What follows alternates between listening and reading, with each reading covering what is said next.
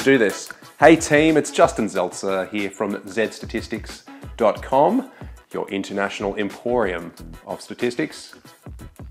I just made that up. Today we're going to look at survival analysis, which is quite exciting. I personally really enjoy this topic. And as you can see, we're going to go through from the very beginning, looking at the intuition behind survival analysis. We're going to trace our way through looking at life tables, Kaplan-Meier curves, the hazard function, which is going to be quite interesting.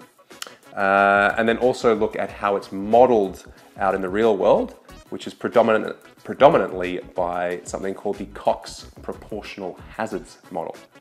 And we'll do that one over 2 videos because there's quite a lot of content to cover there. But this is going to be great. Please join us. If you like, you can check out my website, zedstatistics.com. It's got all the videos up there from this series and my other series on statistics. So yeah, let's get stuck straight in, shall we? So in this first video, we'll be checking out the intuition behind survival analysis. We'll also be exploring how we measure survival time. We'll look at visualizations of survival rates and also discuss the varying applications that survival analysis has across many fields. So what is survival analysis? Well, it's also known as time to event analysis. So clearly we are concerned with the time that an event takes to occur after something called an exposure. Now, as an example, an exposure might be something like a diagnosis. So say the diagnosis of hepatitis. And the event we might be interested in could be death, or it could also be something like cirrhosis of the liver.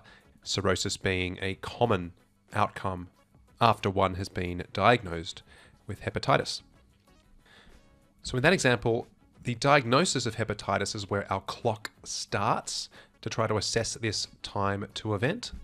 And then the event, the progression into cirrhosis of the liver, that would be where the clock stops. And it's the time in between those 2 points which is of interest, which is called the survival time.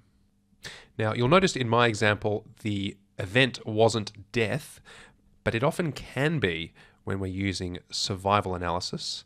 And a very typical example might be looking at cancer or the diagnosis of particular forms of cancer as our exposure, and then assessing how long it takes someone to die from cancer.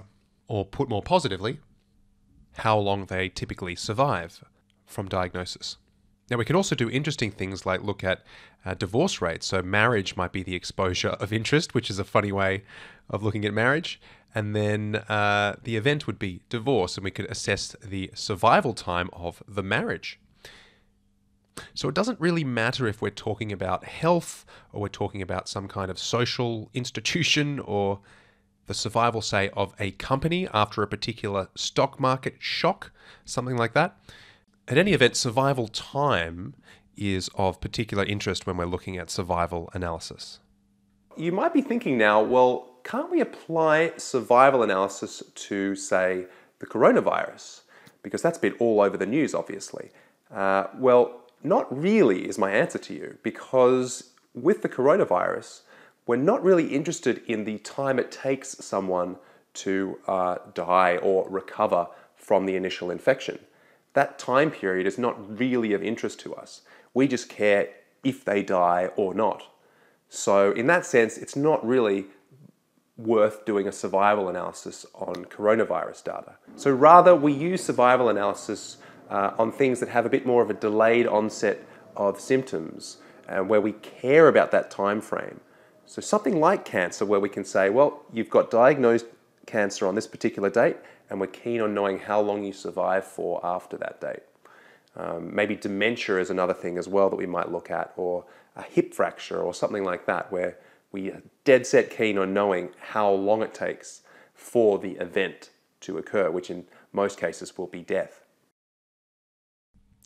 Okay, so let's have a look at how we might measure survival time. So in this example, we're going to be using lung cancer as our exposure and assessing the survival time from a diagnosis of lung cancer.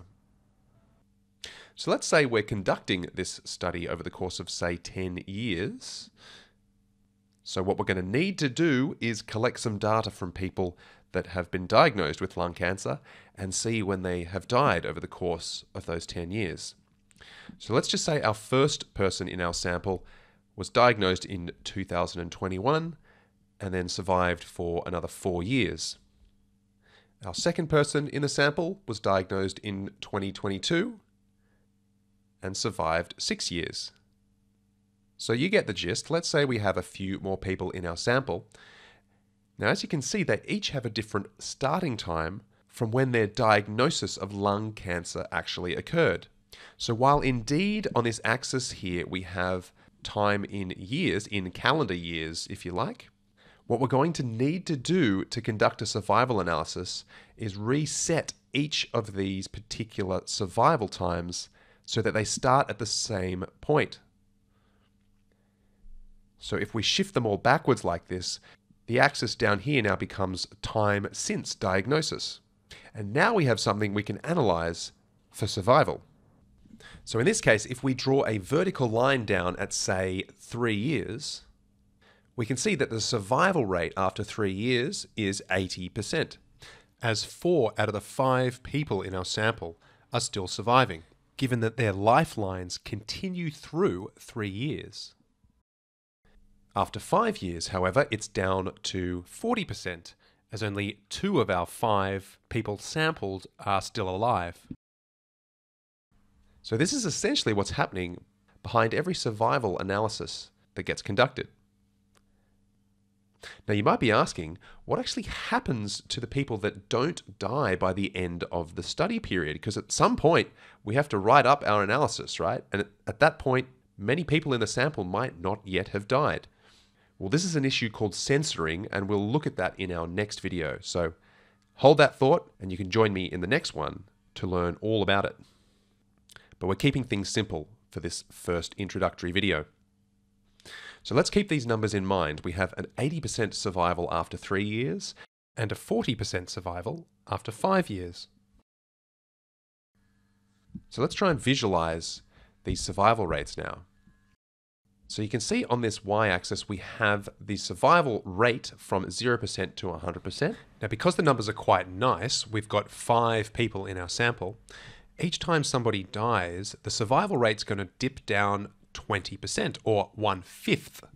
So if we map out the survival rate across time from the example we just saw, you can see we get this sort of a step ladder type thing where as soon as someone dies, the survival rate dips down 20%. And if we look up the time of 3 years, we can see that the survival rate indeed is 80%. And at 5 years, the survival rate is 40%. Now this step ladder looking graph that you're seeing here is actually called a Kaplan-Meier curve. And again, we'll have a look at this in more depth in a subsequent video.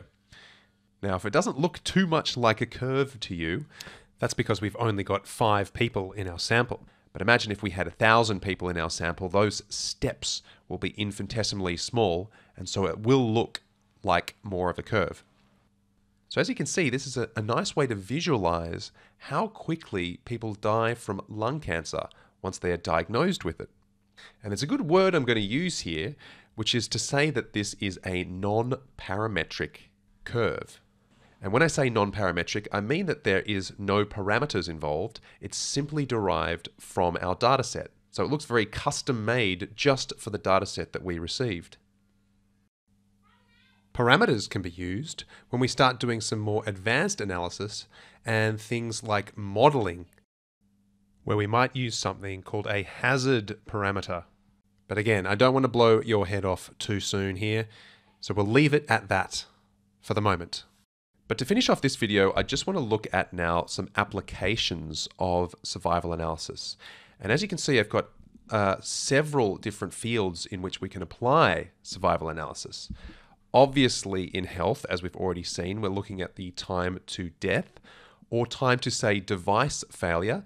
So the exposure of interest might be the insertion of a pacemaker into someone's chest. And you want to know how long that pacemaker survives inside someone's chest. That's a crucial piece of information. We can also have time to readmission after someone is discharged from hospital. There's a lot of scientific papers out there using survival analysis assessing time to readmission. Now, in manufacturing, you can appreciate that we could probably use survival analysis to assess the component failure in particular machines. And we can also be interested in the time it takes for a device to become obsolescent or for patents to be approved. And I haven't just selected these off the top of my head. There are actual scientific papers that use survival analysis to assess these particular things. In finance, we can look at the time it takes for businesses to fail, the time it takes staff to turn over, or the time it takes someone to get a promotion after starting at a business. In that way, the word survival is probably misused there, but the analysis that we're conducting is still very much appropriate. So I guess that goes to show that the event doesn't always have to be death or something bad. The event could actually be something good, and we could be assessing the time it takes for that good thing to happen. So there's our time to divorce again, if we're looking at sort of social contexts. You can also find the time it takes a couple to have their second child after their first. And there's actually quite a few papers that use survival analysis looking at sport. And I'll put a link to some of these in the description. There's one that looks at the time it takes soccer players to be substituted from the field. And we might use this analysis to figure out, well, when is the optimum time to make your substitution? So that's it, guys. Thanks for watching the first video in this series on survival analysis. They're all going to be up on zedstatistics.com. Leave a like, subscribe, do all those kind of things. That'll help me out a bunch. And I'll catch you in the next video where we're going to look at the concept of censoring. Crucial concept for survival analysis. So see you there.